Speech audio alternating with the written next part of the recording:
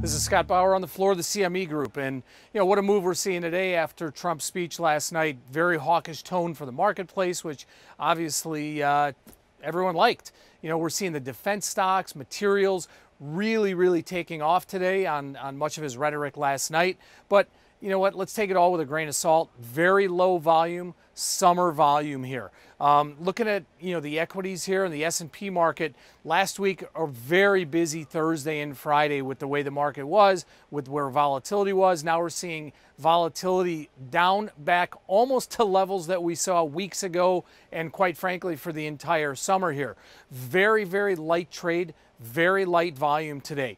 What's going to be very interesting is now we see the S&P market right at and just above the 50-day moving average of 2450. Is it going to hold there? Are we going to come back below here? It's going to be very interesting to see what happens from this point moving forward. Now, yesterday's E-mini option activity, about 500,000 contracts traded.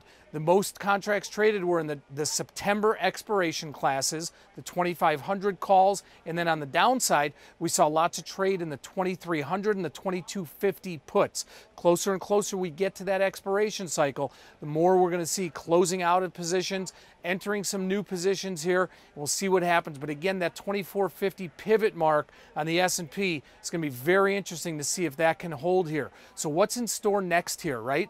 With 2450 now behind us, just below in the 50-day here, the market is now expecting about a $20 move between now and the end of the week today. That's what the E-mini options are showing us here. So if we get that move to the upside, we're back, not all the way towards new highs, but on its way there. Back to the downside, put us right where we were, pretty much at the end of last week. We'll have to see what happens. And again, what's the next move here? Well, the rest of this week here, all focus is going to be on the Fed and Jackson Hole and what is going to come out of the Fed news this week. Are they going to start scaling back the balance sheets here, which is a precursor maybe to the rate rise in December?